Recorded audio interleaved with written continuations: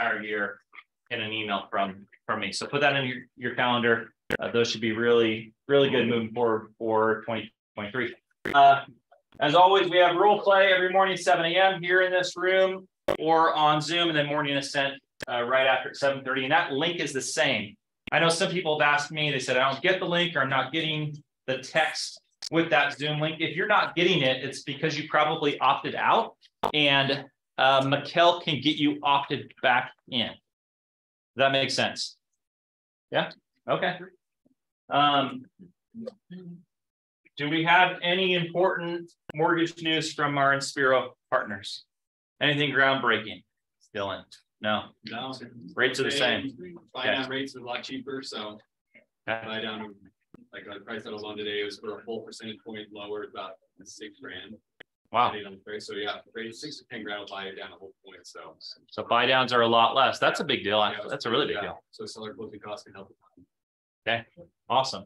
And we're seeing, I mean, I'm seeing a ton of seller closing costs across the board. It seems like almost every deal now is seller closing costs.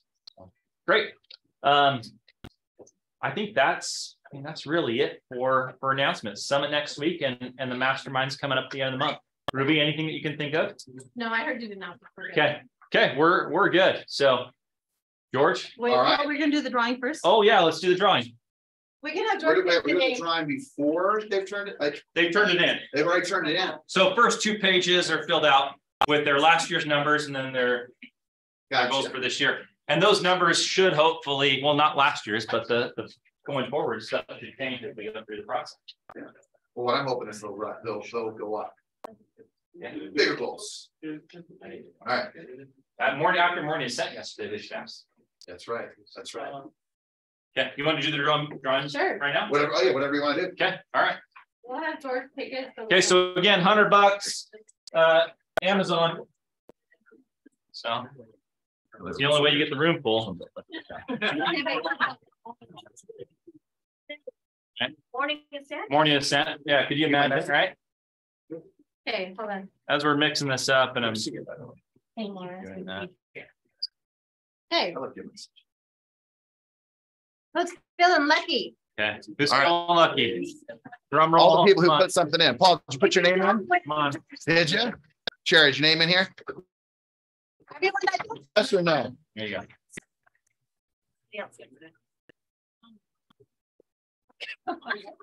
Easy. It's a secret. Isaac Moore. Just kidding. I'm kidding. Patty. Dominguez.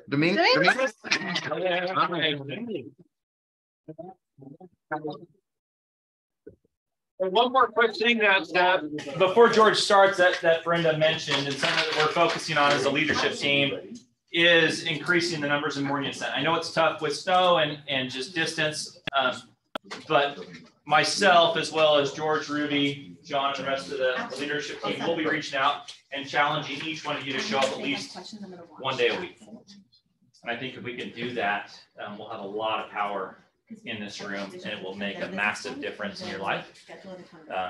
Whether it's in person on Zoom, I think in person is really powerful. You come here one day a week in person, maybe on Zoom, but I encourage you to do that as we go through just the different things that we're doing and getting back to the basics. So thanks again, guys. George. All right, guys. Hey, great to be with you guys. Good to see you. Happy New Year. Happy New Year. Around the crowd here. Good to see you. Oh, yeah. Give me your name again. Davis. Davis. All right. All right. All right. Just got to check out my group here. Motley Crew. Terry, good to see you. All right. All right. Hey, so and we have 28 online. So just all right. Hello, everybody. So today, the primary thing, it's already hot in here, isn't it? It is hot. Yep. All right. Yeah. Actually, Sharon, if you tell them, they'll actually turn it down a notch. Like they can do it like almost instantly, unless I don't think it actually it's computer generated. Yeah, coats might have to come So, off. Lou, how are you? Good. All right, good to see you. I will return that text. I promise. All right, I promise. Same thing. I owe Jen a text. It's been a little crazy. Is this true? It is true, I think. You respond. I did. See, I can't remember what. Did I respond? You did. Okay. All right. You just don't remember what he said. That's right. That's right. All right. Okay. So one of the things that how many of you have your business plan like what you consider completely done? I mean, is that all right? Cool. All right. So some of this will obviously be a refinement and adjustment. One of the things I've always believed is that a business plan is a working document, and it's something that you're going to reformulate, redo over and over again, especially when you see transitional markets like that we're in. You're going to see the transitions even within your business plan. And the hope is that just what I often find is within the adjustments of a market and the market conditions, what I see a lot of people doing is they'll change their goal before they change their approach. And that's maybe it's a new concept for some of you, but just, think about that for a minute.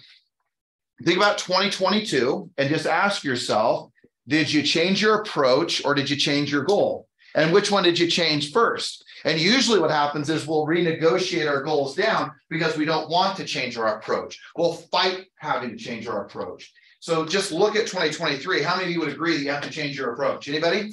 Yeah. Everybody. The whole approach has to change.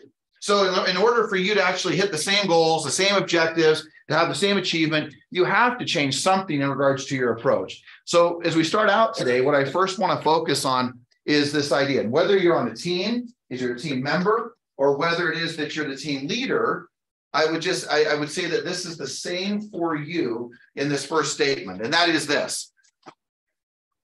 I guess maybe more of a, you are a CEO. The question is what are the two formal fundamental points and principles of a CEO? Does anybody know what number one is? Anybody? You were a CEO. Adam, what weren't you? Yeah. In your other company, right? So what would you say was one of your number one objectives in your other company? Coming up with a vision. All right, there we go, right? So look, part of that's number one, man. It's the vision. You are the insurance policy to ensuring that the vision of an organization continues to go on. And I really believe that and ask yourself where you are in your business. There's three levels, I believe, right now in any business, whether it's an individual agent, whether it's you're a team member or the team leader, whatever it is that you're doing, you have three things. You're either just been born and you literally are just into this business. And number two, you start to grow just like a human being. And then all of a sudden you hit that tipping point at 26 years old and you start dying. Just kidding. All right. Right. But you start dying. And so those are the three things that you see in businesses, and you see them all the time. Like take a Blockbuster, or take a Hollywood Video, or take all, all these different things that you see out there. You start to recognize that there's a birth, there's a time of growth, and there's a time that a business dies. And so oftentimes it's been said that the longevity of a real estate agent is somewhere in the neighborhood of 10 years, where they're really growing and they're not dying, where they were just born and they're on this climb. So just, know where you are in that process. And once I became aware, like, whoa, hold on a second here. I know I'm not just been born. I certainly don't want to be dying. So, man, how do I continue the growth? How do I continue the vision of what I'm creating?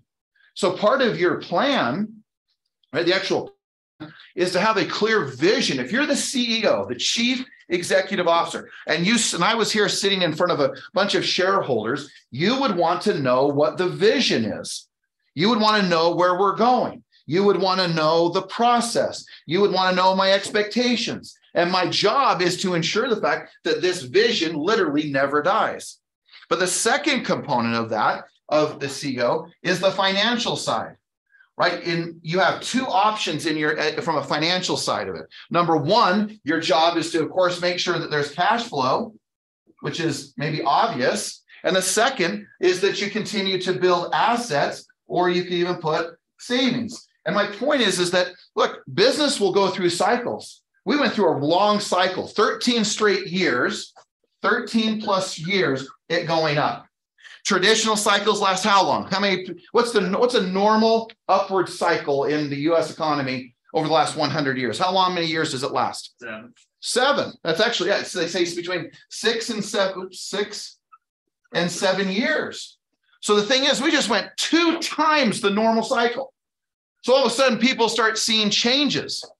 But here's the thing that I think great leaders do. And I'm going to write this down here again. Change the approach.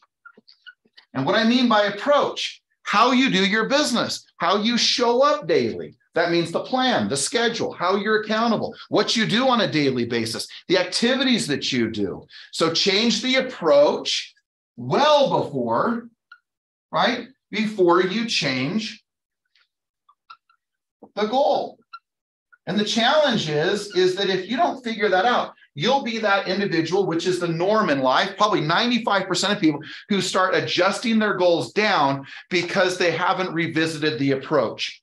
They look outside themselves to change the approach. They look at the market. They look at the industry. They look at the inventory. They look at interest rates. And although you should be aware of those because they help you on the financial side, right? They help you achieve and ensure the vision.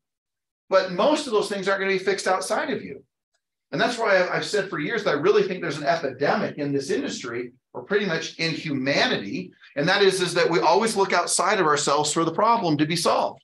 And yet most of the challenges that we have are fixed by what we do, not by what someone else does. And I can't allow myself to be limited by the standpoint of what other people are going to do outside of me versus what I know I can control. So part of this is that CEO is, let me cast the vision. Number two, let's make sure we have the finances in line, whether it's the funding, whether it's the daily activities, the cash flow, whatever it is, you have a responsibility. But let's just talk about one more thing here in vision. I said this either this week or last week to an agent, and I said these words. Actually, I know who it was. Where is Y in here? But I saw Y earlier. Oh, there you are. Okay. I said this to Y last week. I said, Y, what is the most important thing that you can do? I don't care whether you're talking about your family. I don't care whether you're talking about a relationship or a marriage or a partnership. I don't care whether you're talking about this business or whether it's the amount of things that you're going to accomplish. This is the key to being a great leader and a great CEO. And that is this. You better make sure that your vision is big enough. Now you may say, well, what do you mean by that? What I mean by that is that people stay with people. So especially all these team leaders in here. People stay with people who can see, go with me on this, who can, they can see their vision contained in the other vision. Meaning that the leader's vision is big enough that they sit and go, wait, I can accomplish my vision of my life under that vision. I've been asked many times over the years, how have you retained such strong leadership over these many years? How is it that whether it's a Ruby or a Nick or my own daughter, Kenzie, and all these other, Gretchen Smoot in May is 17 years by my side. I mean, I couldn't do Math 105, or now it's called 1105, just for the record. But she was accepted to MIT and to Harvard. And here's this woman who stands by my side for 17 years. Why? Because the vision is big enough that it allows her to live out her vision in yours. And so if you are a team leader that is turning and burning people, I can promise you it has so much to do with the vision that you're casting. Is it big enough that the people around you can see themselves in their life, living out their vision inside of your vision? And again, I go back to that applies to your children. It applies to your life. It applies to this business that we're in. Is your vision big enough? And I'm not talking about getting wacko with your vision. I'm not talking about being silly with your vision. I'm talking about legitimately. Is it big enough? And do you talk about it enough? Okay, so next point on vision. And just obviously we've gone back. I just want to just share a few more things on this. Everybody forgets where they're going, even you. If I could just echo to you that you forget. You forget. And so the key is your job as a leader in your own life, in your family and those you love, and this business and those you lead, and your clients, your sellers, your buyers, they forget. And if you remember that, although it may seem trite, it may seem silly that you have to repeat where you're going and where you're taking people.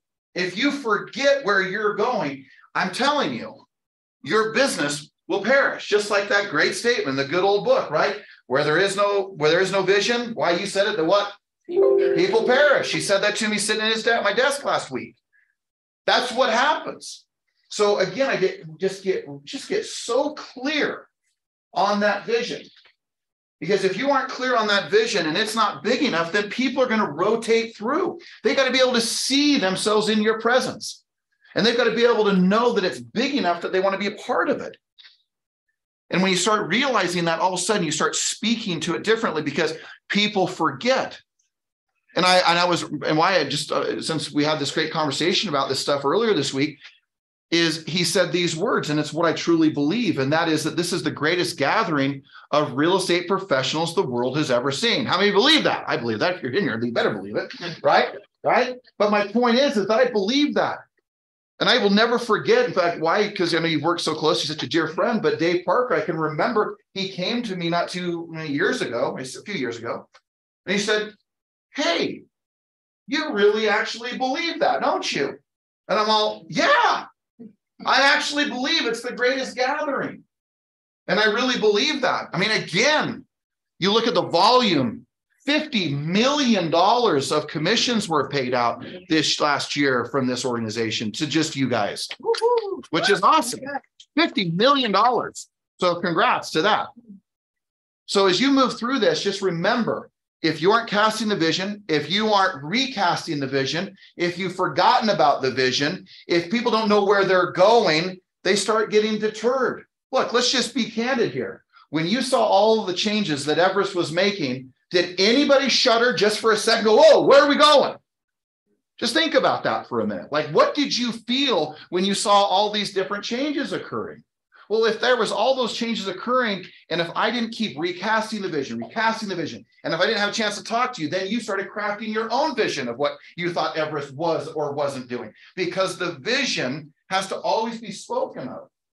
So don't underestimate it. Don't get tired of it. Don't get sick of it. Don't think, oh, I'm sure you know where we're going. I'm sure you know what we're doing. Do you? Even today, people were kind of shocked as I was walking around the third floor, who went, oh, well, there you are again. I'm like, yeah, I said I'd be here. So things are kind of back to normal. Kind of, yeah. I like yelling at you. Why aren't you prospecting? Right? I mean, that's the whole point, is that we didn't change the goal of the company. We just changed the approach.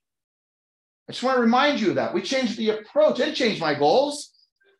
My goals are to absolutely dominate in this market, greatest gathering in the market, do what we do as an organization and where we have always done it.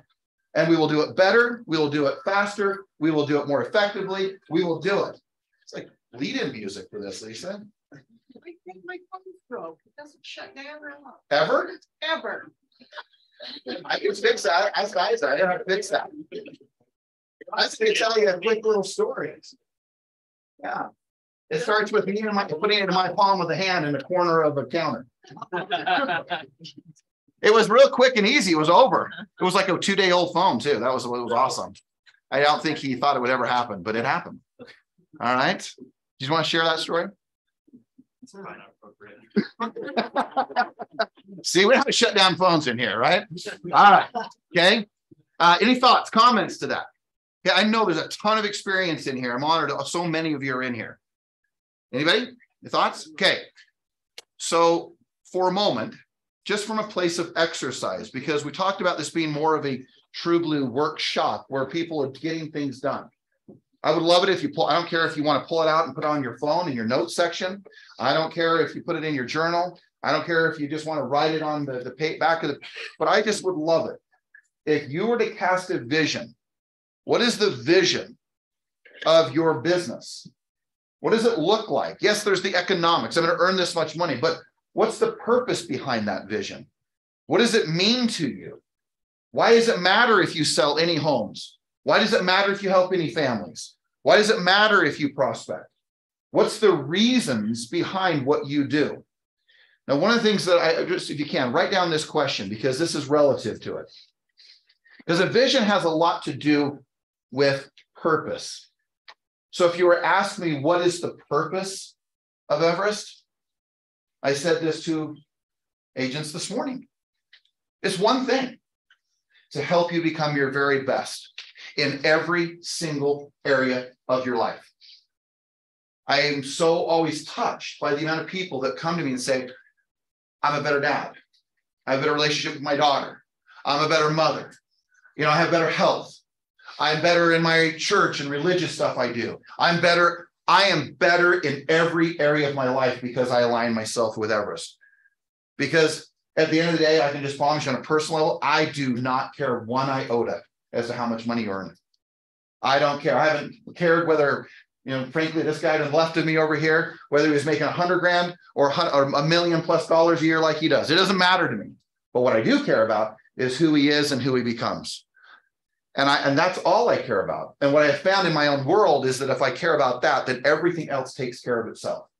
So don't lose sight of the purpose of what drives you.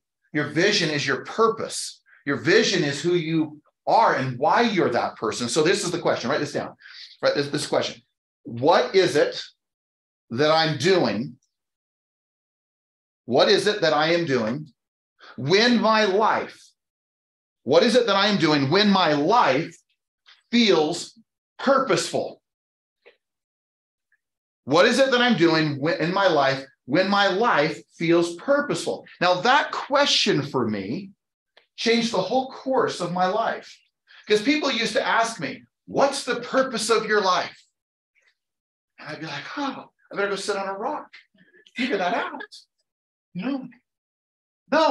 What I realized, and this is a true story, and I usually always make fun of my stories with Isaac in the room, but this one's not. This is really was a touching moment.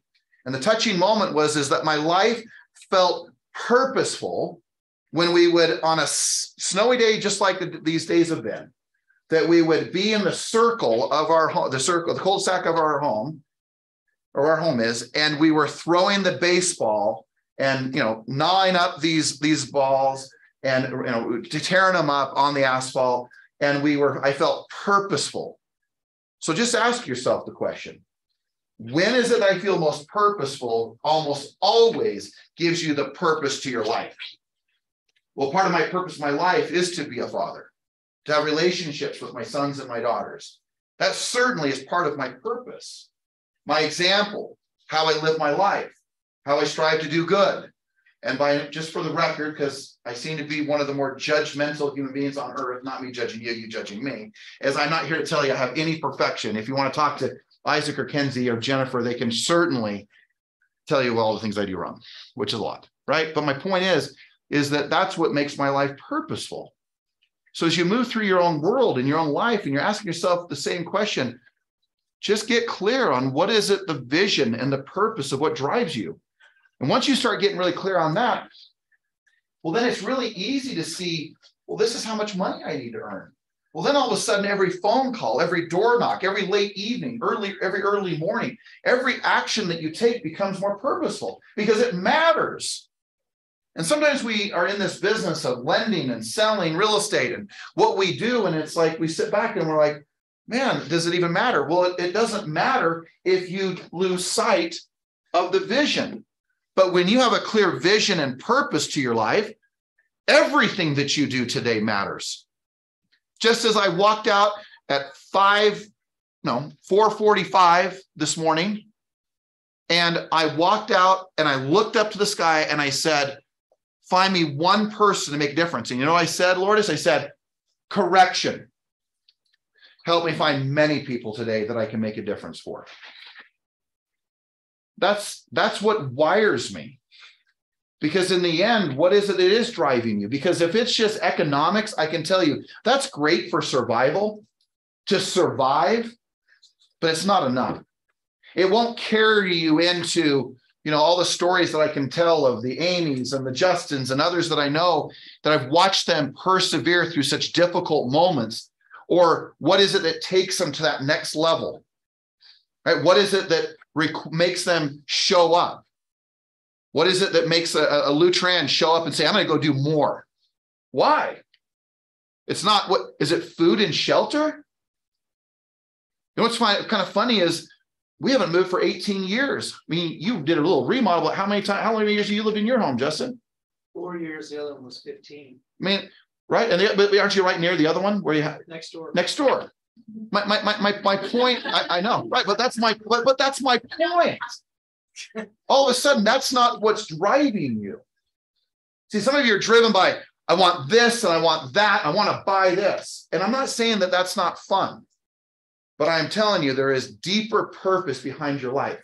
And when you find that, you go way beyond the houses and the cars and a little bit of savings or a few investments. You go way beyond that because it becomes so much more important because the vision / purpose is so much more meaningful. Okay, so with that, what we're going to do is we're going to do these little intermittent breaks. What I mean by that is Ruby has agreed to help me with this as my AV technician, right?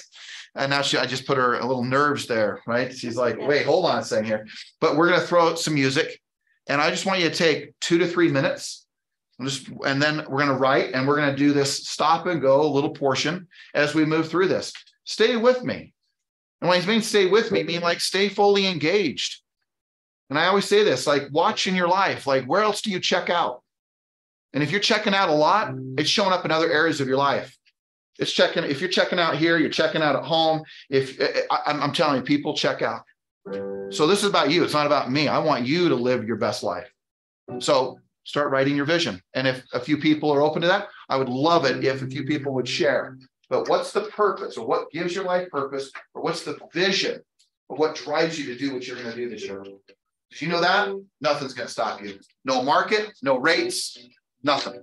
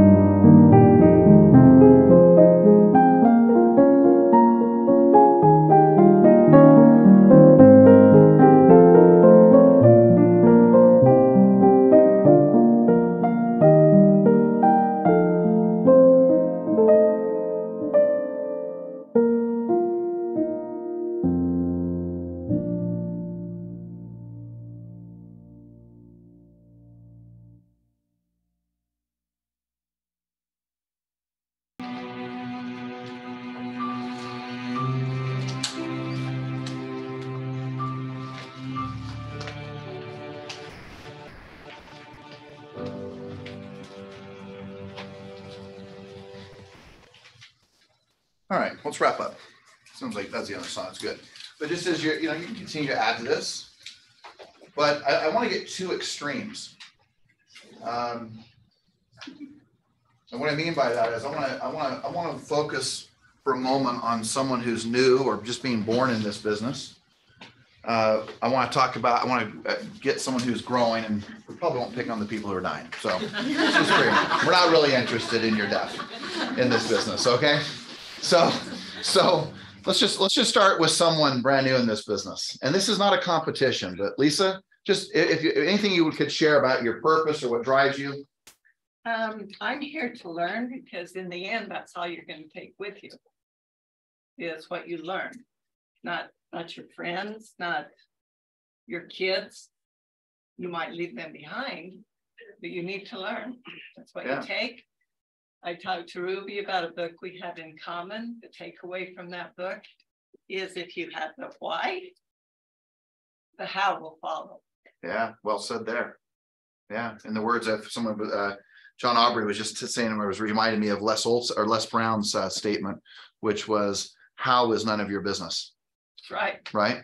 Right. It's a reminder that the how becomes the filter as to what we think we can achieve. And if we will just delay the how for a moment. It's there. Right. Exactly. It's there. Well said. I love it. And love the emotion behind it. Aubrey, let me pick on you.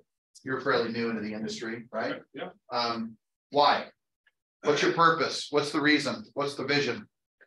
My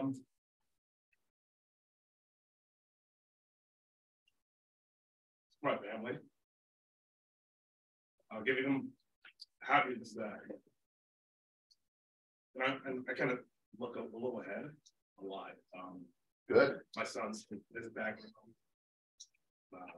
Him being adopted, give him a life. You have hope. You can see, what the hard work does, and having him be happy. So. Yeah. Well, I've watched your work ethic. That makes now a little bit of sense. I love it. Makes me choked up hearing it. That's awesome. It's great, man. So that's it. That's interesting. Now I want to turn the corner. Justin, let's go to the extreme other angle of it. Not new. How many years in the business now? Well, it'll be 17 this year. 17. March. I remember. I mean, in fairness, I remember Justin is truly a new licensee, and you were doing a little bit of lending, I think, even at the time, weren't you? If I recall. Yeah. Yeah, back in the days, the good old days of realty executives. Yeah. So why? Why do you keep going? What's your vision? Yeah. So the vision is to, and again, breaking it down to the compartments, right? For the business was just like help our clients build wealth through real estate. That's our number one vision. Help them be the most educated buyers and sellers on the market and investors. So that's the vision. And then for the team, and why is that important? So just this exercise right here, just like, even though it seems like so trite, so come on, are you treating me like I'm a little kid? No, but you start getting it like, so why is that important? Yeah, it's important because just like I feel like this meeting, like the education, the information we receive, people don't learn it. They don't know it. And so I just feel like we have a calling to be able to like inform and educate and help them understand the dynamics of how their life can be completely different just by making a few changes. Yeah. And then that leads into obviously with a team of that same difference. It's like, what can you give them that they're not getting? And why is that important to you? To your team, to the people? Yeah, frankly, so that they can get more out of, they don't have to go through the pain that they can get the information, education, all the stuff they can right now. They don't have to go through 17 years of. And why is that important?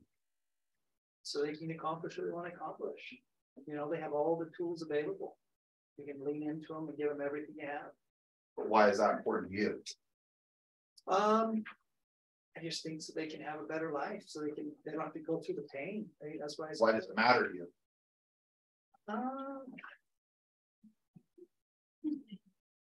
Why are you driven for it so hard?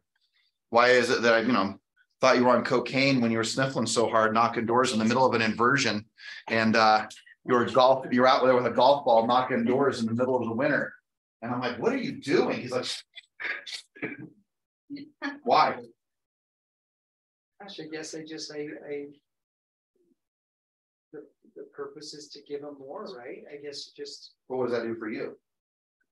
I think it validates a lot of your hard work. I think it makes you, I don't want to make this say you feel wise, but it's like you have something to give. Yeah. What else is it? Why would that be? How does it make you feel? No, it makes you feel fantastic. Yeah. Yeah, and I'm not trying again. I love hearing it actually. Yeah. And I'm reminded, if those of you, and of course many of you in here I know have been to like a Tony Robbins event, but it's a great reminder that the two greatest fears of one's life aside from public speaking, just kidding, but that's what they say. But the two greatest fears are, will I be loved and will I be needed? Those are primary driving forces of our life. Will I be loved? Will I have a sense of belonging?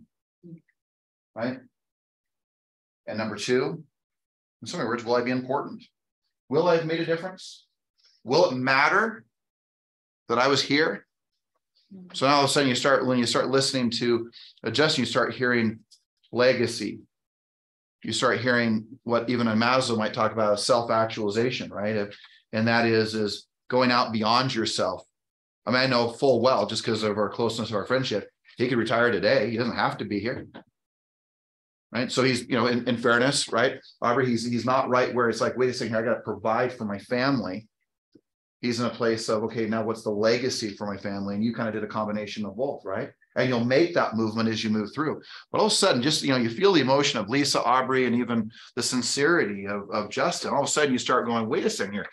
What if I didn't forget about that when I prospected? And what if I didn't forget about it when I was working maybe a little longer than I really felt like I wanted to? And what if all of a sudden every day became more purposeful because you kept that at the forefront of the difference that each one of us are going to make, or who we're going to be as a father or a mother, or how we're going to give back with our time, energy, or resources or economics? It changes everything. Everything becomes more purposeful. And all of a sudden life becomes much more joyful. Like you said, I'm going to feel good. You're going to feel like, hey, I did something here. Don't escape this, because it's the core. So now let's switch gears here. And then thank you guys for, unless anybody else have anything they wanted to add or share. Right? Okay. So if you can, write this down. Goals are the stepping stones to living out your vision and purpose. Well, what does that mean? Well, it means that a good example is that your goals are not your purpose. You're not going to sit on your deathbed or lay on your deathbed and you're laying there and someone again says to you, I just need to know the purpose of your life. And you say, well, to sell 50 homes. That is not the purpose of we all know that, right? But somehow we confuse. And it took me a lot of years to figure out the difference between a goal versus my vision / purpose. And all of a sudden, when I started to realize, wait a second, the goals, the stepping stones to living out my purpose. See, the more wealth or abundance or the example, Aubrey, that you make, or the things that you take with you, Lisa, all of a sudden that becomes the purpose, which then drives you towards the achievement of these goals. Because of the great words of the late Jim Rohn, when he was asked, which I said earlier this morning, when he was said to by Earl Schoaf, his mentor, he said, hey, you should go earn $1 million. And his response was, I like that idea, but I want to first tell you and ask you why. You guys almost all know the answer. And he said, oh, it's not about the $1 million. It's about what? Who you become. And that becomes the driving force. So as we move through this little bit of this goal setting, actually, just ask yourself, have you confused your purpose with your goals? Purpose of your life is not to make money. I mean, maybe some of your purposes, I might catch someone and I get into, well, tell me why that's important. And all of a sudden you get deeper into it. Well, I want to go make a major difference. I want to go give money away. I want to help this charity, this foundation. I want to help these people. I want to help my parents. And all of a sudden we get into this depth. And all of a sudden it's like, whoa, hold on a second here. So prospecting, and we've had some great conversations about this, April and I challenge anybody I sit down with in this, when I get into this vision and I'll say, what does this mean to you? And you know what the word I'm looking for is? What am I looking for, April? What word am I looking for? Everything. Everything. And I think that when you can realize that your purpose means everything, then all of a sudden you go to a whole different level of connection and activity. You go to a whole other different level of driving your life towards something, because what it is that you're doing means everything. And if you haven't found it, you may say, well, I'm not sure. Just again, go back to what is it that you're doing when your life feels more purposeful? And I don't care whether it's a lacrosse game, right, Zach? I don't care whether it's driving a great car, right, Alan? Yeah, couldn't agree more. Exactly, right? You may, right? I know this guy likes Grace Car, but it's all of those things. But all of a sudden, everything starts to feel a little bit more purposeful. And it makes sense to show up earlier. It makes sense when you're like, oh gosh, I don't want to be there at that time at 7 a.m. I mean, is there oxygen even turned on in the building at 7 a.m.? I'm just here to tell you there is. All right, there is. And the thing is, you start realizing, man, I better not confuse these two. Because if you confuse them, your life will be confusing. Because what will happen is this. So write this down. The most important principles that Miss Sherry Peck and Amy Clark taught me in my lifetime. You ready for how important? Like, wow, huh, Sherry, right? But I bet you already know what I'm going to say. And that is that my goals have to be in connection to my values.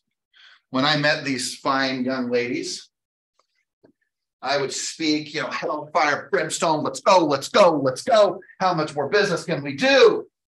And I'd have one or two of them or me at the same time come up and go, okay, hold on, time out. I've got all these other responsibilities that are important to me, from being a mother to everything else that I'm doing in my life. And you're scaring me because I feel like, and this was what's interesting, it was a teaching moment for me. They said, I feel like I'm disappointing you if I don't achieve 50 deals. I'm like, whoa. So we made a deal. I'm always going to speak as if it's 50, but here's the good news.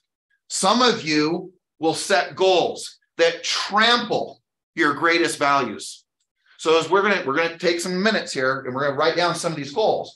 I want you to think about something. First, we're going to do this.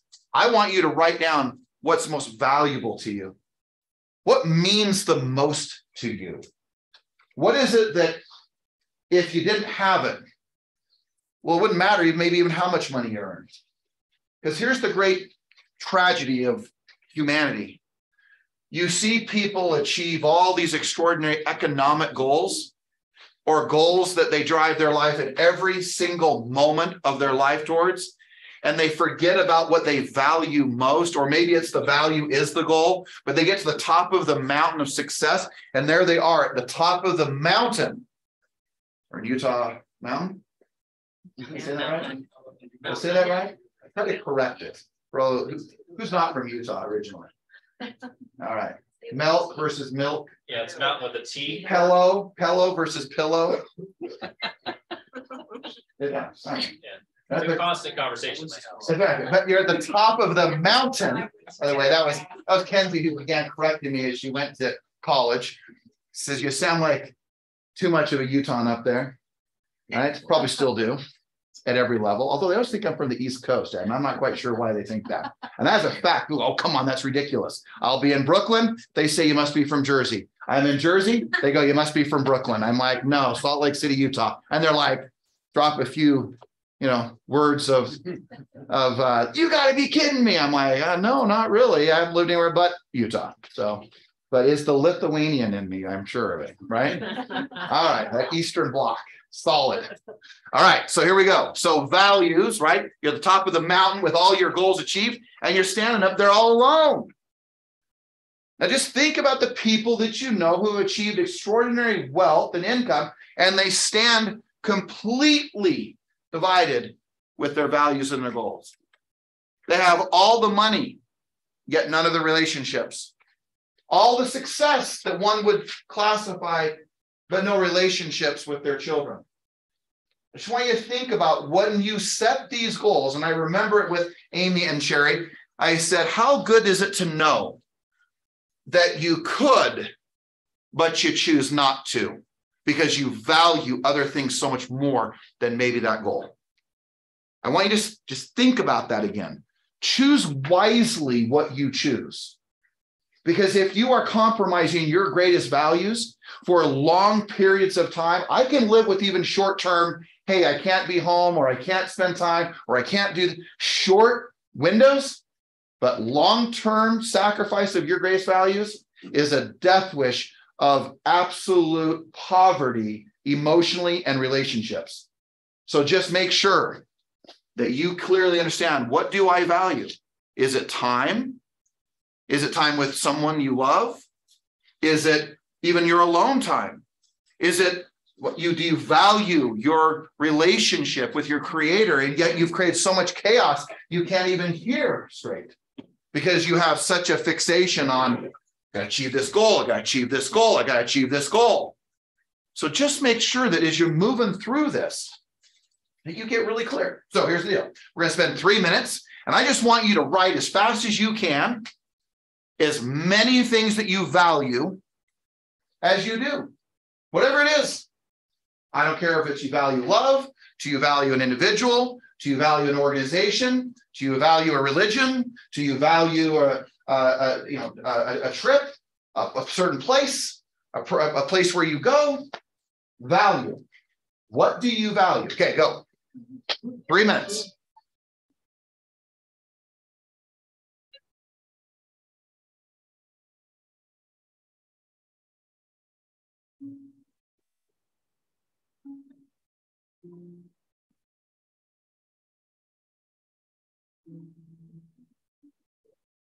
What is most important to you? What do you value most?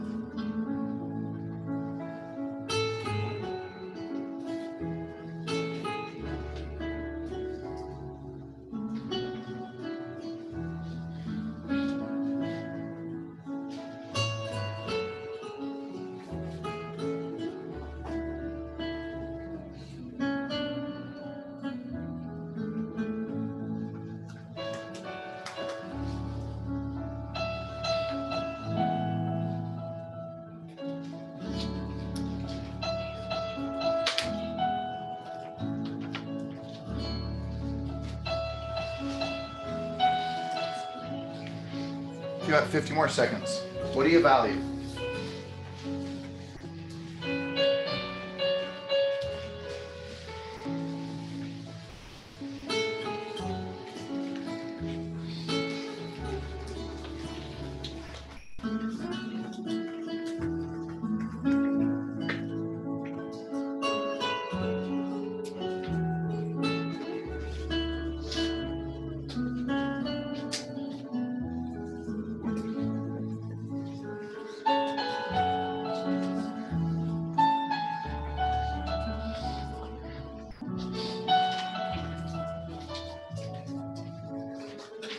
All right.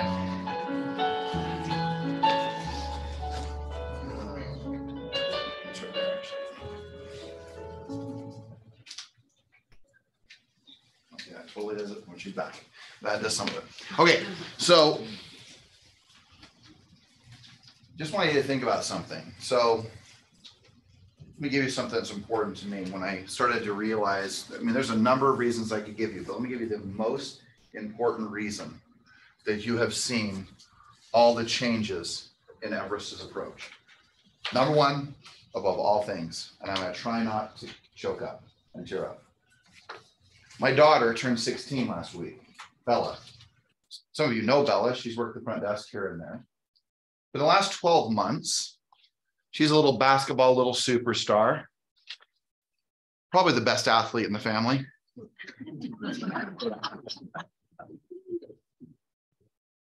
That's, see these two laughing. There's just a little competition in my family, if you haven't figured that out yet.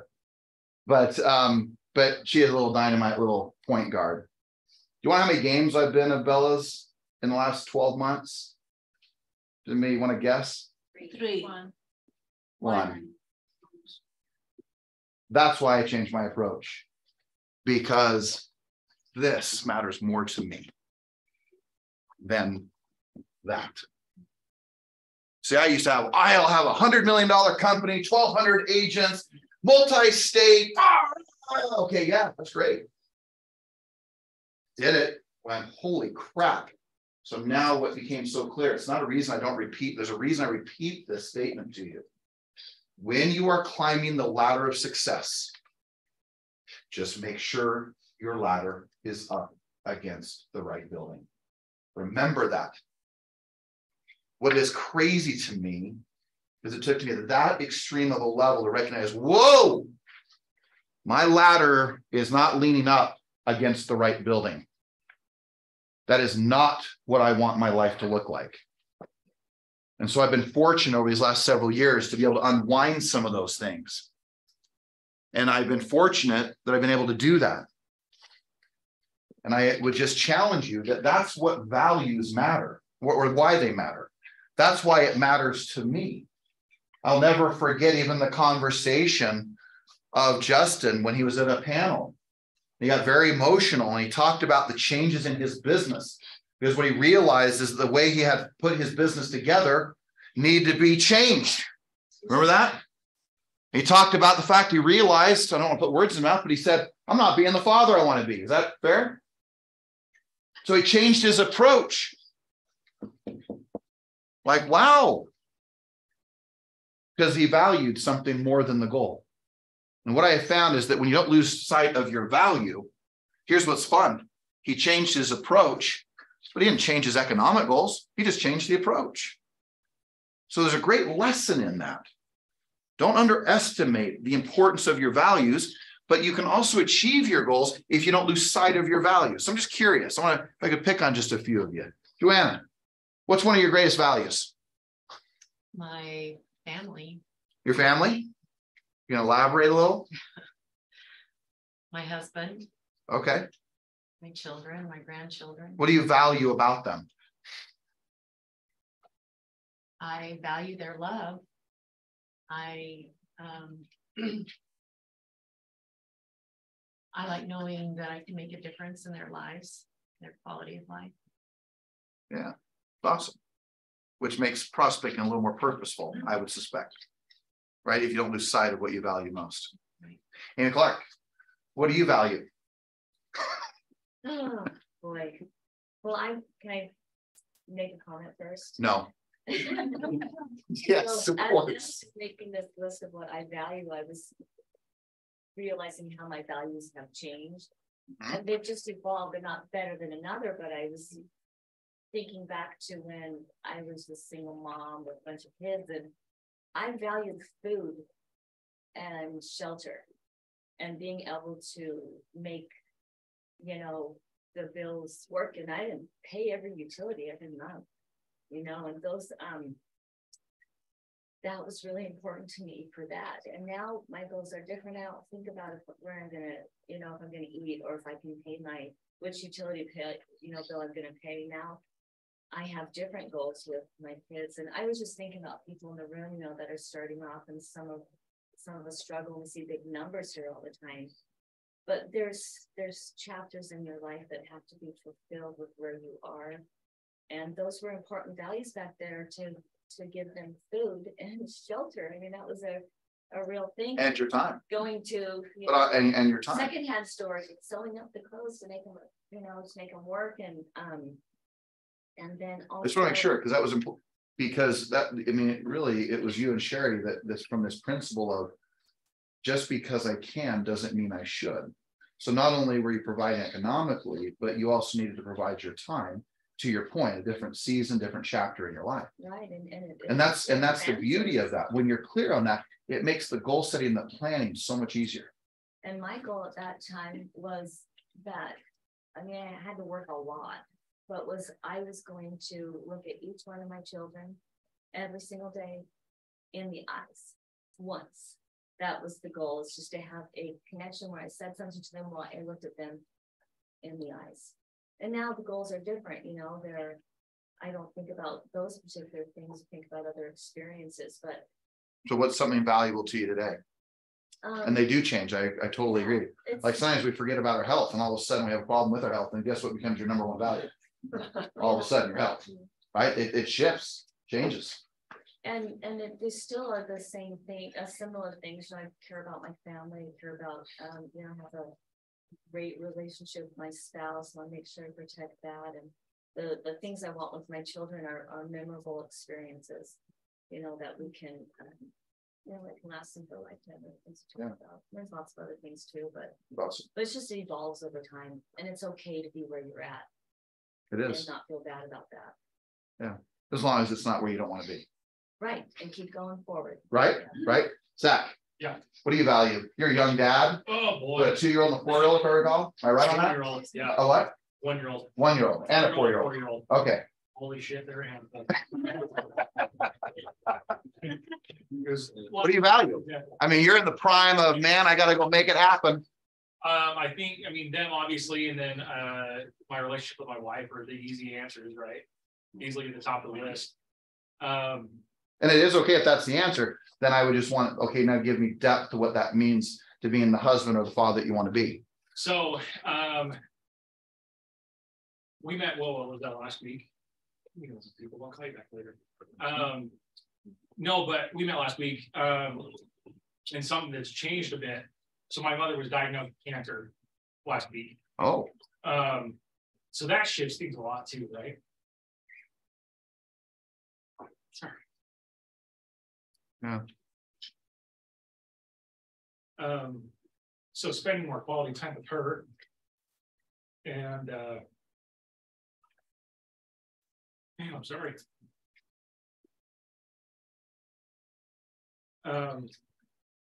Just spending more time with my family, right? Quality time, less time chasing buyers or, you know, working. And I mean, last night I was working till 9 o'clock. I probably shouldn't have. Probably could have pushed it off, you know. But so that's one of the big things that's really stood out for this with this. yeah, dude, that's powerful. All of a sudden, man, hold on a second. I better make sure my goals are in alignment, because I got some things that are really valuable, because there's a mortality to our world, isn't there? It's awesome, man. That's the beauty of it. All of a sudden you start looking at your plans or your goals or what you want to achieve, and it puts perspective, you know. I mean, over this last Christmas break, gosh, one of our former agents down in St. George, his 7-year-old son died on Christmas morning. On Christmas Eve, another son went with his dad to a car dealership that he owned and took his own life. And his son found him, who's 20 years old. You start looking at like the magnitude of all these things, and you're like, whoa, hold on a second here. What do I value most, right? What is it I value most? And I get that we almost all know it, but then you see it, and you see people sacrifice the most important values of their life, and they show up with a big bank account. But I'm here to testify to you, you can have both. You can absolutely have both. I saw someone's hand here, Terry, and then John. Yeah. So on my list of what I value most, time with my family is at the very top of the list. And down it was travel. And my husband and family know that when I travel with them is when my business really picks up. And so It's a whole different vibration of who you are, right? yeah, I think there's some truth to that. so it's interesting that, you know, I'm with my family and I have to make choices because I'm trying to spend quality time with my family, but then I have so much coming at me, and it's trying to find that balance between, you know, between focusing and being present for your family at that moment, but then also trying to navigate the business. Yeah. You know, if anyone said, hey, how do I change something? The first rule of change. I remember when I read it. If you guys haven't read it, it's a great book to read, which is The Secrets of the Millionaire Mind by T. Harv Eker. I mean, I've read it who knows how many times, and I still will never forget in the opening chapters, if someone wants to change comes because of an awareness. And so all of a sudden, to your point, you start to realize, wait a second here, I've become aware. And I hope that there isn't even some awareness in this room where you sit and you become more reflective, more conscious, more awake, more clear, so that if you want to make a change, you know you can. Because in the words of the late Jim Rohn, he goes, you're not a tree. If you want to move, move. Right? If you want to do something different, do it. There's a reason why you are the most sophisticated, although it may not seem like it at times when you have teenagers, human, or the most incredible thinking, deriving human being or thing on the planet. No offense, but you're not a teenager anymore, Isaac, so you don't even apply to you. All right, John. To speak to the power of value and how it can actually add and enhance people. It was 8 years ago. We were doing a meeting, a morning meeting. You asked everyone what their goal for their year was. And 8 years ago, my answer was, I will get married this year. And I'd only been on a handful of this with my now wife. Before that, it was not uncommon for me to be here at the office at 7:30, and yeah, I'd go out and grab lunch, I'd do phone calls, but I wouldn't go home. It wasn't common that I didn't go home till 7 or 8 at night. And the amount of money I made when courting my wife was phenomenally more than any year I made, probably all combined. And I guarantee you, I wasn't staying there till 7 years at night. I had things I needed to get done. So Right, a date to go on. You value definitely have to build your question. Yeah. Well, your whole body vibrates at a whole different level when you're in alignment. If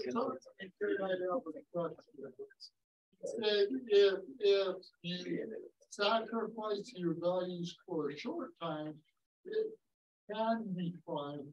But if you do a long time, it's detrimental. So what my question is what constitutes the difference between a short time and a long time? This was my best example, and it's the example I've used for years, and it was when in 2007 I had sold my interest in Realty Executives, which was a real estate brokerage, and you don't even know that, and I sold it, and I remember I went to Jennifer and I said, hey, it's going to be a rough 90 days to get my business up and running. I think I'm going to have to work somewhere between 80 and as many as 90 hours a week. And I want to do that for 3 months. And with your permission, I went and she's like, yeah. And I said, now the reward of that is we're going to go to Hawaii. She's like, like it. Sounds great. Well, John, and this is a really fair statement that about, I don't know, 60 to 90 days into that, I went, whoa, guess what? I need another 90 days because I am not where I want to be in regards to how I want the momentum of my business to go. And so I remember I said, hey, guess what? I need another 90 days. And so what I've typically done is I've worked in 30, 60, and 90-day windows. And when I talk about values, I'm not talking about, of course, fidelity. I'm not talking about, the relationships and the integrity of them. I'm talking about usually what it is that you're doing with your time. Right. And how much time are you willing to sacrifice to get the momentum or that locomotive to start going down the track. And so for me, I've just found that in that 30, 60, 90-day window, I can usually get the momentum in business, the direction that I want it to go. And once I get it going, I'm able to then say, okay, does this align with my values? But I think it's something that we have to be conscious of our whole lives, because as I just told you, here I am 51 years old. And 3 years ago, I realized, holy cow, I'm not where I want to be, physically where I want to be, where I want to show up in relationship to myself as a father. And so I had to realign that and change my approach. And that approach took me nearly 3 years, which may seem shocking to all of you that when all of a sudden I'm, selling California and doing all these different things. And it's like, man, for me, that was part of a grand plan that I wanted to have done within 3 years, and we did it in like 2.5. So part of it was really honoring, again, what do I value most from that. So that's what's worked for me. And then 6 months later, we ended up going to Hawaii. I don't know if you remember that. That's where we found out Isaac was afraid of water, by the way. And do you remember that tragic moment when I still threw him in? Yes. Do you remember it, John? Do you remember how he was crying? What are you talking about? Do you really remember? The pirate ship? See, he remembers. It was so tragic, Justin. So. Oh, that's right. Anybody been on the road to Hana? Oh, yeah. Just a little windy. Oh. Kenzie is a master of catching throw up in a paper bag, or not paper bag, it's plastic bags. We don't pay. Yeah. All right. Okay. That's the beauty of being an older sister. All right. Any other thoughts, questions?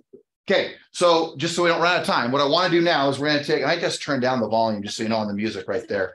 But what I want you to do is I want you to take just a moment now that you have just there's more you could say, you could go through all those values. We don't have time to do it, but you could go through and say, okay, out of these values, which ones do I value the most? I would encourage you to do that. Like as you wrote down all those values, which ones matter the most? All of a sudden you start identifying that. And then second, now let's go to some goals. And what I want you to do in regards to the goal setting, one of my favorite, pardon? Oh, did you have a comment, a question? Yeah. Go, well, please go. I was going to share with you the values. So 3 years ago when I was, and it's also become a regret in my life. So 3 years ago when I was pregnant, I found out I was pregnant. I was never enjoying my pregnancy.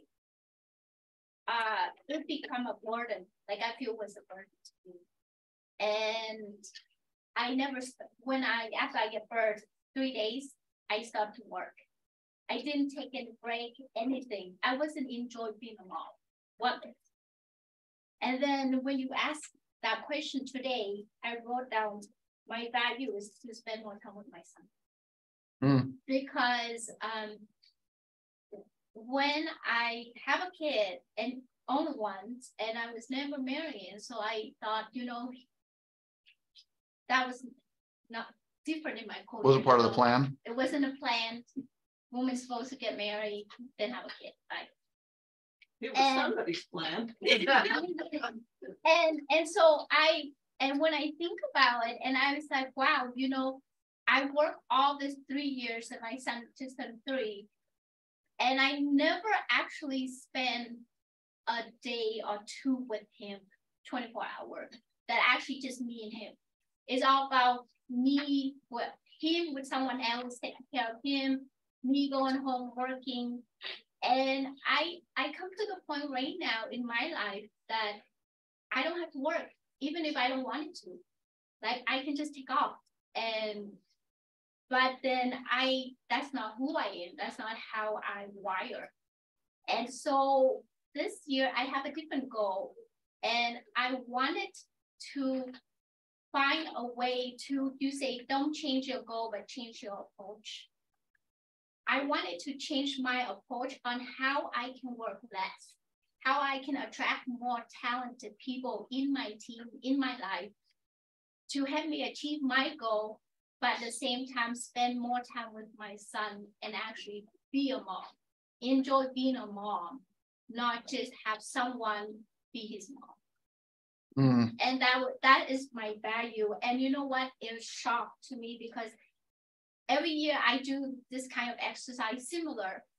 And for the last 3 years, he never came up. In my vision, my value, he never came up. And for some reason this year, he came up into my value, into my vision. And thank you for it. That's awesome. That was awesome. I love that. Seriously. That's so cool. That's awesome. That's great. Makes me happy. So we're going to take a minute, which, boy, guys, thank you for sharing. Thank you for being honest and real and authentic. You start to realize that there's not a lot of differences between most of us. We think that, that everyone's so different. We're all pretty wired about the same. And we almost all have the same needs. And you start to recognize that there's those moments of clues that you start to see. And so the two things I've learned in my life, in the sense of how I learn, is either run from my own mistakes and my own failures, or it has been because I've watched other people go through something that I learn from, or I learn because they say something, or they step up, or I learn from their own experiences. Those are the two ways I found myself learning: my own errors and then others. And I hope that you're learning a ton today, because there's a lot to be said. Okay, so goals. What I want you to do, if you can, just there's basically 5 areas that I want you to write down here. And I want you to write down at least 3 goals in each. Now, I realize that you may not achieve all of them, and we will finish up with talking about what are some of the key performances in regards to your plan and your schedule and how you hold accountable. But just here's question number 1. What do you want to buy? And you say, man, that seems so insignificant since we've been talking about these values. But I think you need to know, what is it that you want to buy? And even if it's what you want to buy for someone else. There was a local lizard down here by the Market Street Grill. Some of you remember that. And I remember pulling out a notepad and handing it over to Jennifer. And I said, hey, what is it that you want to buy? And she wrote down a boat. And I went, a boat? Do you remember this? And I'm all, a boat? We don't boat, we golf. And she's all, no, I want a boat. And all of a sudden, some of you have some people that you really love in your life. You might find it pretty inspiring to figure out what they want, and that maybe you could be the connection to getting it. As you know, Jennifer had a pretty rough childhood, as I know some of you in here have had also. But her mother took her own life, and her dad drank himself to death after that. As Kenzie, that a few months later, was born, we were sitting there, him taking his last breaths. And the thing that she reflected on at that little dinner we were having at Loco Lizard with a little yellow notepad, where she says, the only times I remember my father being good to me and nice to me was on a boat. So we're on our 3rd boat because I still yell on the boat. So I'm not the nice guy. I call it no excuses. Like Isaac's like, it's the way, it was how you pulled me up. No excuses. It's the name of our boat.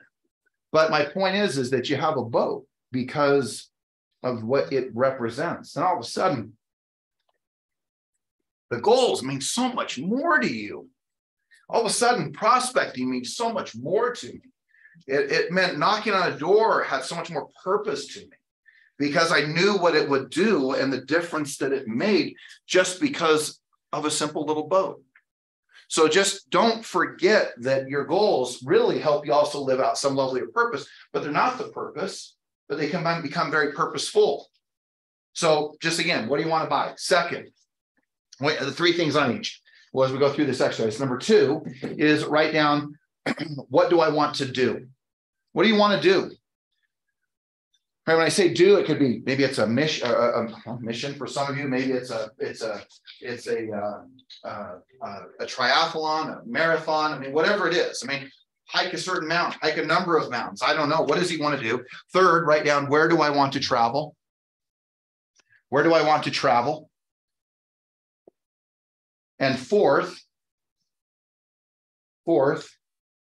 who do I want to help or serve, bless, give to? Just 3 things you want to do in your life where you make a difference in the life of another human being or or maybe it's an organization, which of course is human beings, and maybe a group of people. But just take a moment in those 4 quadrants and just, what do you want to do? Where do you want to go? Who do you want to help? What do you want to buy? And just write down 3 things in there. And then once you write that, we're going to go to a 5th little goal setting, and the goal setting will be what you earn and how many deals you'll do.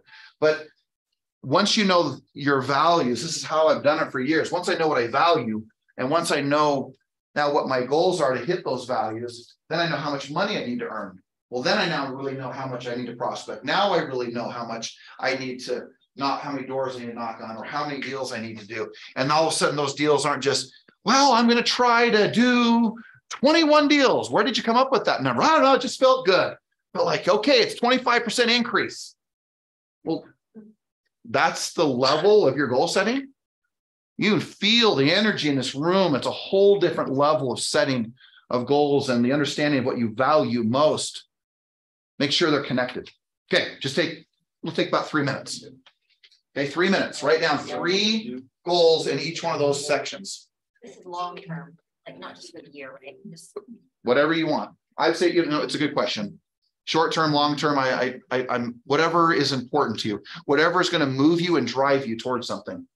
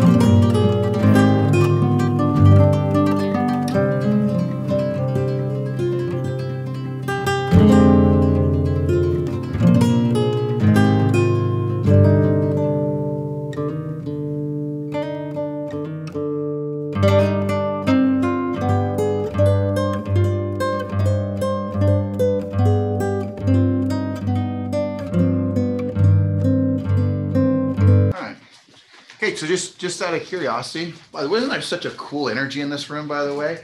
After I stopped talking, I started getting more choked up just looking at you guys. And it's so meaningful to me to see what's meaningful to you. So it's awesome. But Paul, pick on you. Give us something you want to buy and the reason you want it. A boat. A what? A boat. A boat. Yeah. Okay. And why do you want a boat? What's important about a boat? And so I'm huge into fishing, so I just want to take my son fishing when he gets older, and cool. Take my family out there. So yeah. So I'll do what if I was sitting one-on-one with you, I'd say, well, how important is that boat? Like, is it out like on a scale of 1 to 10? 10. A 10. Yeah. So it means a lot. And it's got to represent probably a little more depth than just that. What?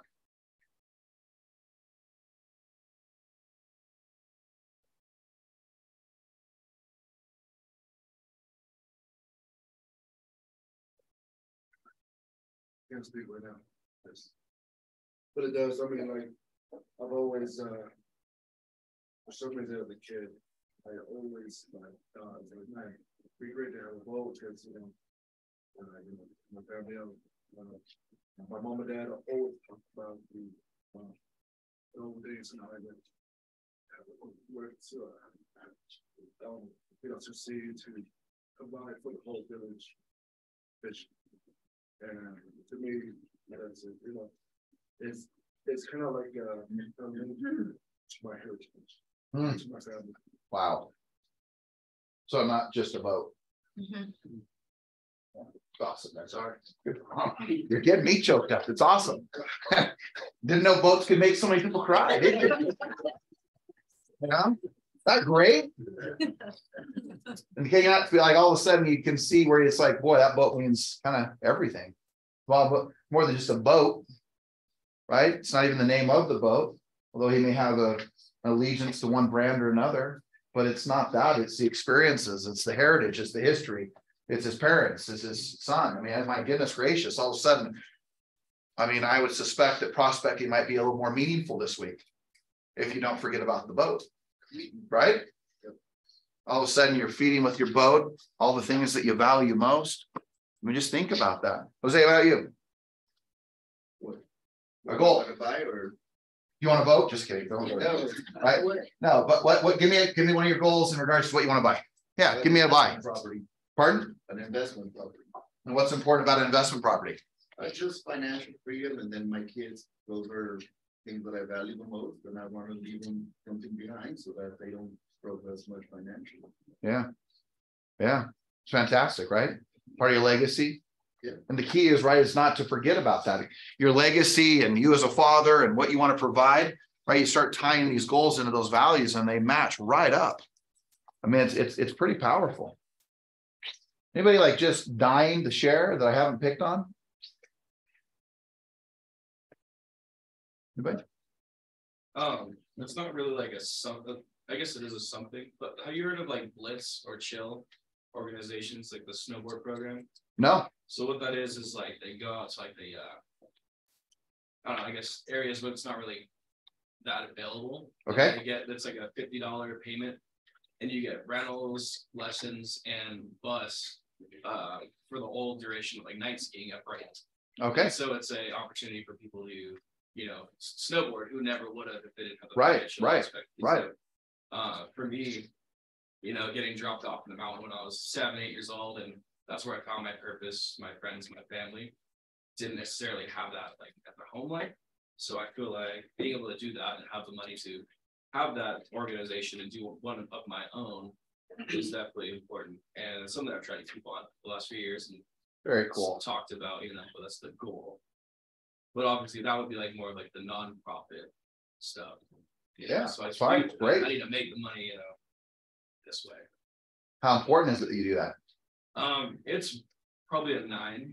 You know, other things kind of block our Sure. sight of what is important and who we want to please and who we want to get approval from. But I think that you know, just like reading the Millionaire Real Estate Agent, you set that big goal and the little ones get accomplished, you know, naturally. So I think that, you know, keep that in the vision. Awesome. Yeah, that's great, man. Appreciate it. Give me your name. I'm Shauna. All right, Shauna. Well, I'm hesitant to share it, but mine is a little different. Mine is paying off debt to my lawyer. And that sounds exciting. I paid lots of debts to lawyers. I went through a divorce that took about 5.5 years and was some dollars in debt. And my ex used legal stuff as a way to just try and keep me down, I guess. Sure. So paying it off is freedom. It's the end of a nightmare and the beginning of a dream. Yeah. I love it. And my head's already computing. Wow, that's like 15 homes. Go do it. You can. Yeah. You're in the right place to be able to do it. Yeah. Yeah, that's great. It's great. What I'm hearing is one of your greatest values is starts with an F, which is freedom. Don't all you weirdos out there thinking something else. Right? So that wraps all of us here. See, Kelly's not laughing. He's like stone cold. All right. Right? But freedom. Freedom. All right. Out there. Let's pick on someone out there. Jocelyn, Mike. Jocelyn, give me a goal. I want to pay for my mom's student school. She had me when she was super young. She could do that, and sometimes I feel like I wouldn't have been born. She would have. those are dreams. And I feel like I owe that to her to give her that. Wow. That's amazing. That's incredible. I have no doubt you'll do it. Yeah. That's awesome. My goodness gracious. So cool. Thank you. Yeah. Thank you. Lourdes, how about you? Give me a goal. Give me a goal. Any one of those things. Just want one or two more of you share and have one just last finishing thing. And I've totally messed this thing up. We were supposed to drop for break a little bit here in the middle of for lunch, but too much fun. So Lourdes and then Nancy. She's already wiping tears and she hasn't even spoken, Nancy. One of my dear friends here, but I'm gonna block it out so I don't cry. That's right. That's right. Just no emotion. We realize like as she's kind of got on herself, just remember the statement I've made for years, which is treat everybody you meet as if they're going through the most difficult moments of their lives. You don't know what people are carrying. You don't know what they're going through. I mean, you've learned more about Zach and Jocelyn and my gosh, I almost called you your sister, but Lou, right? Right. But Lou and all these different things, you see that. And and so maybe you've been so willing to share. It's awesome. And what you see is that I think what Amy said, you evolve through different stages of your goals and your values. As you saw that right at the beginning with Justin and you see that with Amy and you see that wherever you guys are in that process. I look at like someone like Alan's got these two young toddler or infant and toddler, right? I mean, he's in a different stage, but just don't forget about these values and line them up with those goals, because once all of a sudden you have that power, there's almost like, seems like nothing, like you can just feel in the room, like, holy cow, it doesn't matter what's happening out there. We have that much behind you, that much emotion behind, like whether it's a boat or whether it's time with your son, Zen. And I mean, it's making sure that you really are living the life that you're destined to live. Don't forget that. Lourdes, just give us a goal, and then Nancy, and then I want to switch gears for just a minute or two. Well, I know you for almost 12 years, and I remember when I started, I only closed probably a deal, a couple of deals, and then I remember being here every single morning and trying to shape my, structure my business. And then I start closing 12 and 20 and 40 deals. And I saw my life totally change, because then I have all these checks and all the money. But one thing that made me think today is about family. It was probably about 7 years of my work day and night to try to get what I want to be, the goal of making all these deals. And I remember I didn't have a chance to go to my kids' events, and my husband is the one who always been there. And sometimes I regret that, but sometimes I didn't, because I didn't know because I have a purpose, because I was making a better living and have more vacations and more stability. But now that I've been in the company for 12 years, 6 years after, I started slowing down to be able to get more time with my family. And today, I think this class really helps me realize that I don't really need to change my goals. It's just that, the approach. And I think there's ways, because I have more knowledge, I have more experiences. I've been in the business for 20 years. And then I can really do it and be able to get that value, which is my family and a lot of other people that I want to help. So the whole thing, it turns into not just the money, but more than anything, these experiences, the feelings, the family. When we have COVID, there's so many families and they're dead in my country.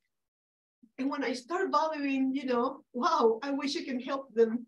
And when you want to have all this money and you don't have it, sometimes you're thinking, what I can do to try to make the world a better place to live. And I think that's it's all about. And in my goals, and I've been doing it for the last probably 7 years, I've been putting it, I want to be wealthy. And I think I have a vision right now that I can do that with all my skills that I've been working so hard in the designing department and the business of lending and being a realtor. Century 21 really helped me a lot to be able to do that. And you've been such a great friend. You've been a blessing every almost the last couple of years to start my business and to be confident in what I need to do in life. And that's been really a great blessing to have you, to have the staff to support us and be able to, even in the hard times, to still be here and share all of us, you know, our feelings, our emotions, because it's needed. Thank you. You're awesome. Thank you. Our dear friend. I remember when you're going through all that. Lord has blessed her heart because Brenda Lee, you know, she's quite the Peruvian with her energy. And she'd come into my office and I would say, okay, and this is what I do. I don't know if she told you this. I'd say, okay, before you say anything, let me tell you what the answer is.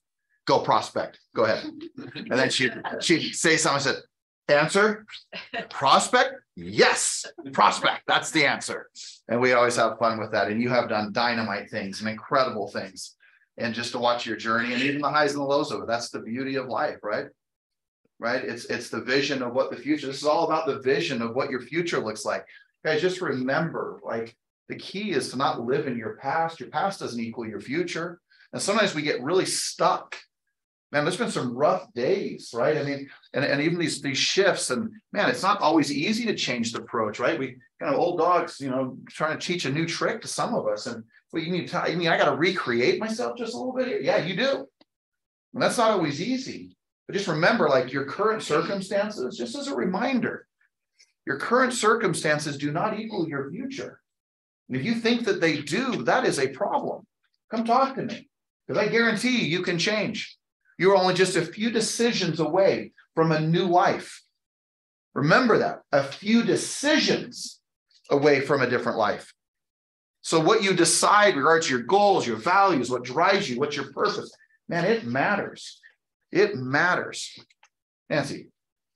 Yeah, so and then we'll go down. Yeah, so I've been blessed enough to been able to accomplish a lot of my goals since I was a kid with my family and giving them a home with my past career. And this is a small world because I actually worked for Lisa Sen for the past 22 years. Oh, wow. Yeah.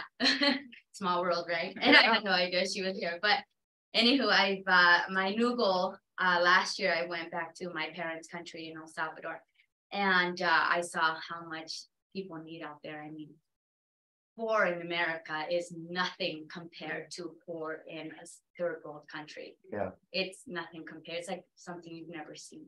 So going there last year, I'm like, okay, my new goal is to I want to create some type of charity, some type of thing that I can give back to my country, because I still have family out there and they need help. And so that's my new goal. So I love it. Well, that makes everything more purposeful, doesn't it? You can feel all that. That's the beauty of it. Alan, and then I'll wrap up. Yeah, I just wanted to briefly. Thank you. I'm a firm believer of, I like to tell people my goal. Can I just stop for a second? Can I just point something out? I just want to point out other country, other country, other country, other country. I find fascinating the level of gratitude and appreciation that comes from people who, you know, this country gets torn down, ripped down so often. But it is awesome to watch some of the most successful human beings I've ever seen in business who cherish what I would consider, quote, the American dream, the ability. Some of us are so used to what we have that it is so normal to have what we have that sometimes we forget that what we do have and the abilities and the path. I mean, these two, I know for certain, were in refugee camps. I mean, what you guys have gone through and the examples you are to so many and what we have. And some of us just literally don't even realize what we have. I hope that you recognize that.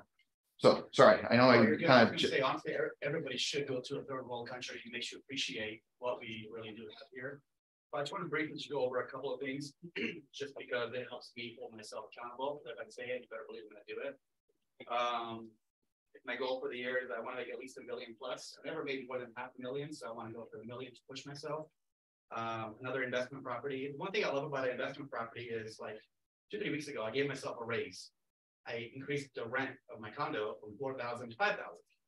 I gave myself a $12,000 a year raise just by upping the rent.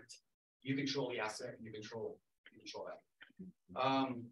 I want to go with the white Lambo this time. I already had a black Lambo Huracan, so I want to go with the white one this time. Red interior, wrap the whole thing, the local real estate. And not because of the car, because it's more than just that. It's what it represents. I love the fact that you have little kids come up with, hey, can I take a picture? And then driving by to school and kids going, yay. That is what it's all about. Who gives a shit about everything else? That is what it's all about. Next summer, I want to go for a chopper. And then what I want to do. Go for a what? A helicopter? For next summer. This summer I'm gonna go with the Lambo and then. Oh, I got you. Okay. So the one thing I want to do, I want to put it out there into the universe right now. You know, we have UVO, the real estate team, the real estate group. And we also have UVO video marketing as well. We're gonna building both companies simultaneously. Plan to build a media company to become a multi-million-dollar company by the end of the year. Film our own TV show, film it, produce it, all that. Another one, travel to Austria because I want my sister to meet little Drake. She met little Luna, but I want her to meet Drake. Number one thing is I want to be able to spend time with my baby. So right now I'm in the growing phase where I want to build, and that way I can scale back and spend more time with them. Who do I want to help? One family, my family, I want to pay for their trip to Cancun this next month or two, and then also for Europe as well. And then I want to help my girlfriend's mom move from Rose Park to Sugar House, where she grew up, and that's where we're currently at. And she always wanted to go back, and I haven't told Ceci, but I want to make it a priority to help her get her mom over there, however it takes. Awesome. So yeah, good, that's my man. goals. What's your mom's name? Aisha. Say it again. Aisha. Aisha. I just call her mom. But I went over to dinner over to their house, and I mean, I've never felt so much love and appreciation, and one, love all the goals and everything you're gonna do, and I know you're gonna do it.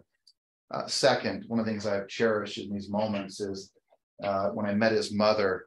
You know, she basically leaps up and gives me a huge hug around my neck and kisses me on the cheek and says, "Thank you, thank you, thank you, thank you." And one of the things I remember so distinctly from Alan is when he made the commitment that he was going to buy a home for his own mother. And, you know, here she lives over there in Sandy.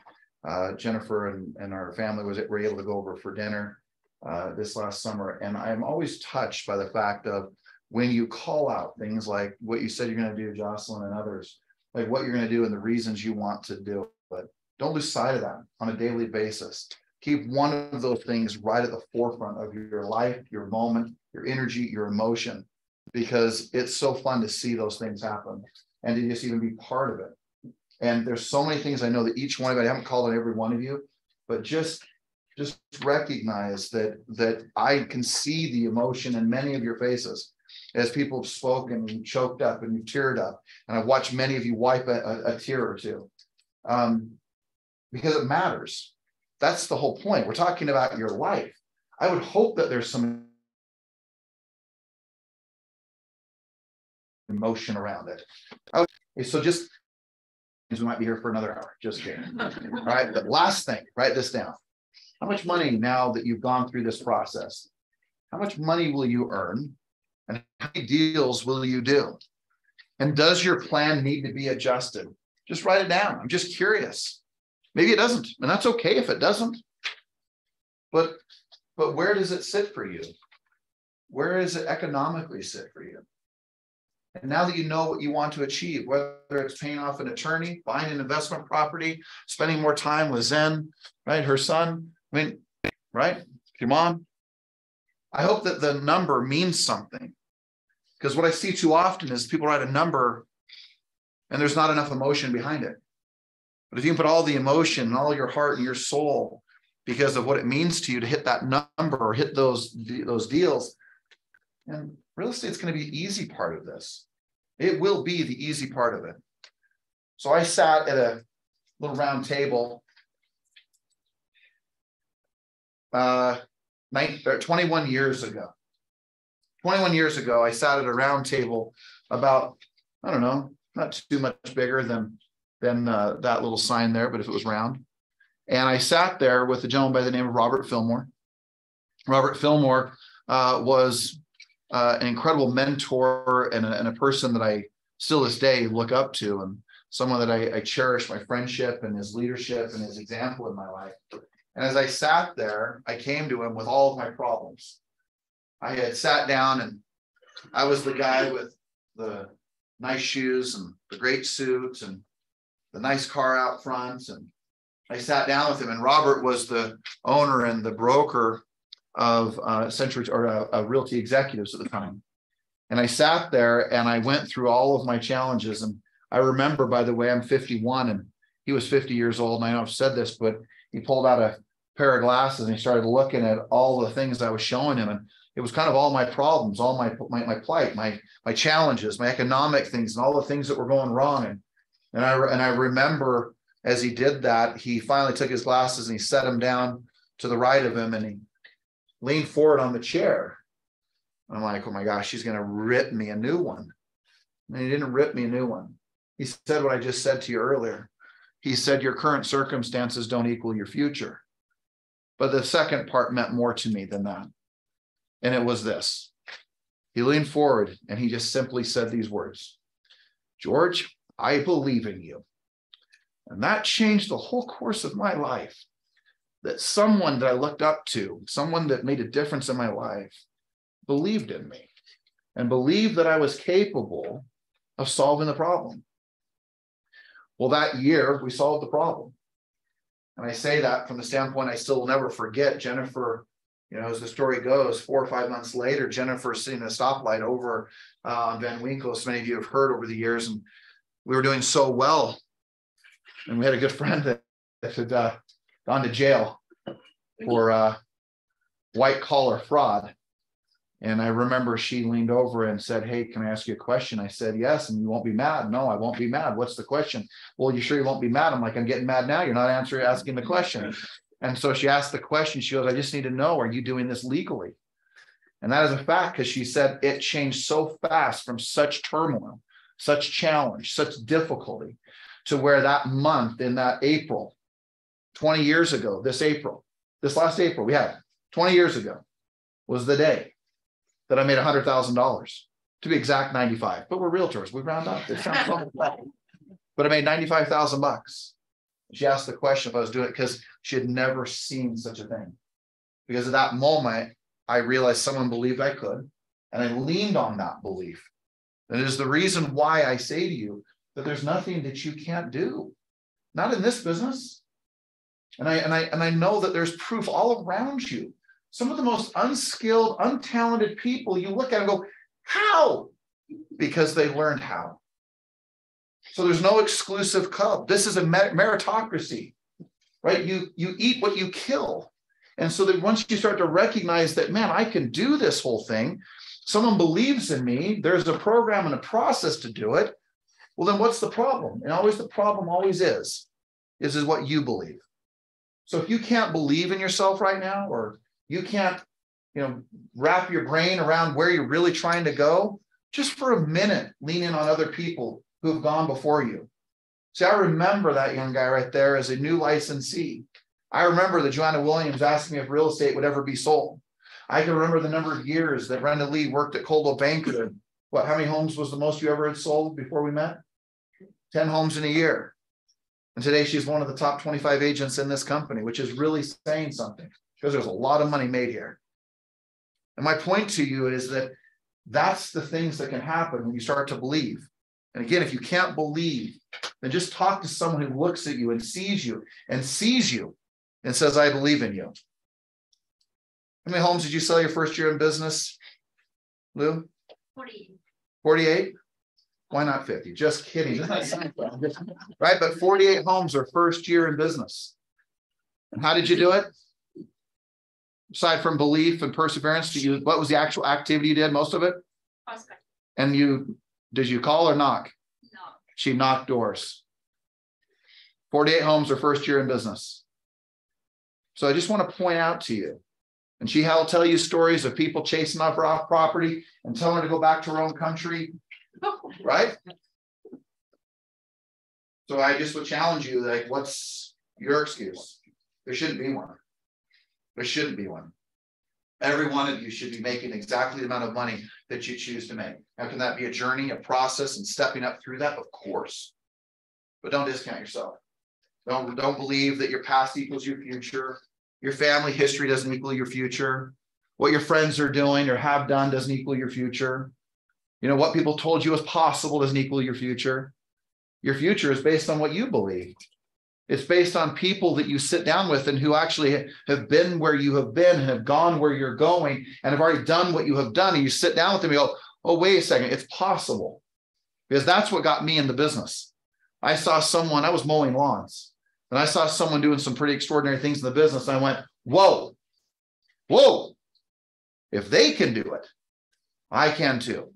And so I hope you're inspired by the Vivis and the Amy's and the Justins and the Aprils. And you may say, why not pick? Because these guys are the guys making $400,000+ a year. Because there's a certain point once you hit survival and you get past a little bit of survival, what carries you forward is what you value and what puts purpose into your life. That's what carries you forward. Justin doesn't need to know whether or not he's going to eat steak or chicken today. He doesn't need to wonder whether he's going to put gas in his car. He could drive any car he chooses to drive. And what do you drive today? I bought a new car. Ah, for how many years have you drove your past? What was it? The 4Runner? 4Runner. 4Runner, how many years? A lot. It died on the freeway. Like, that's how many miles. He's like the Jeff Bezos who drove that little, what is it, his little Sentra around everywhere or something like that. It's funny because I remember that year we sold, I think, 207 homes. I remember parking around the corner for all $1 million listings and walking to it. See? So just remember that, man. It's like, again, you have so much. And what are you driving now? I'm embarrassed. I don't even want to say it. I bought a Range Rover.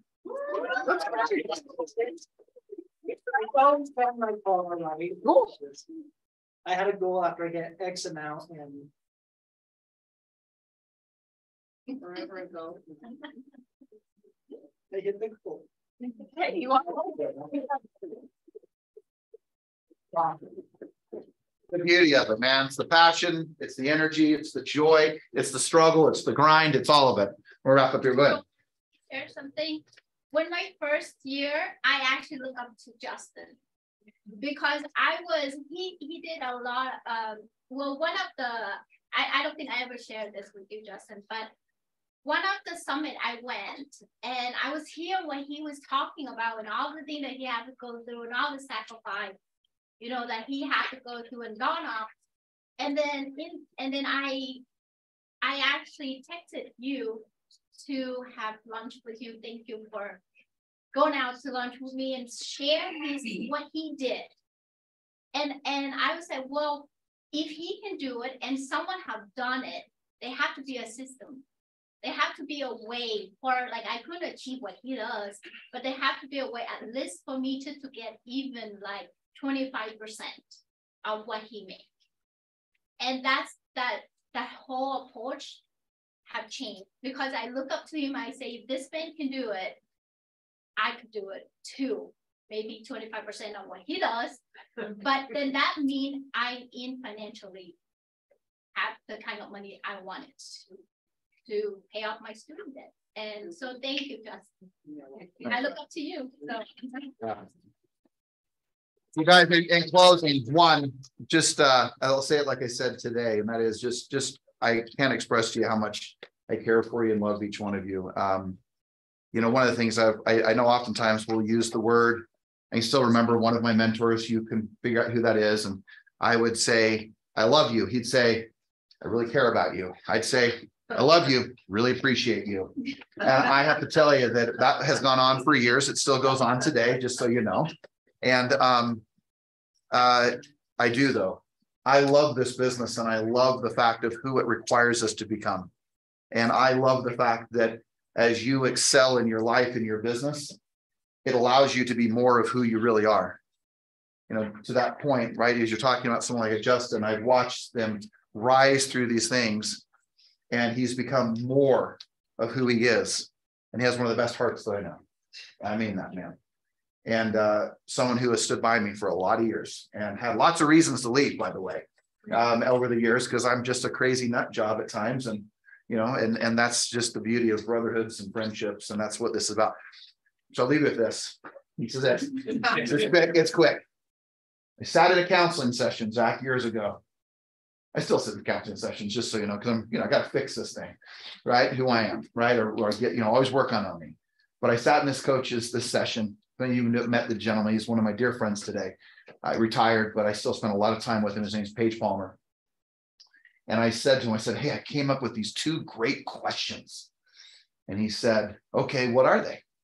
And I said, number 1, write these down. Actually, they might be worthy of writing down. But number 1, I wrote down, I said, I want to decide, I ultimately want to decide what I want to do with my life. Now, this is years ago, just like, what do I want to do with my life, right? I mean, I think we all go through that moment. What do I want to do? And, you know, if I'm someone like, even like an Isaac, who is, you know, young in my career, he's 20 years old, man, is this really what I want to do? Is this what you asked that, what do I want to do? And then I said, but question number 2 is the one I really want you to write down. And that is who do I want to do those things with? And it couldn't have been more than a millisecond that he responded back to me and said, oh, the first question's irrelevant. I said, what? Well, I gotta love what I do. He goes, you'll always love what you do, no matter what you're doing, as long as you're doing it with the people you want to be with. And so it is always my honor to be with you. I mean that. It has made me realize, you know, what the journey that I've even been on through this process and all this consolidation, all these different things we've done, has made me really recognize what I love to do and who I love to be around. So I love being around you. I love what we're doing. Let's keep going. Let's go make it happen. I think there's lunch in there, right? And by the way, we got to thank Miss Ruby Batia here, because she's the one who had this idea for all of us to get together. And I'm so glad you guys showed up. So thank you, Ruby. And thank you. All right. Lunch in there.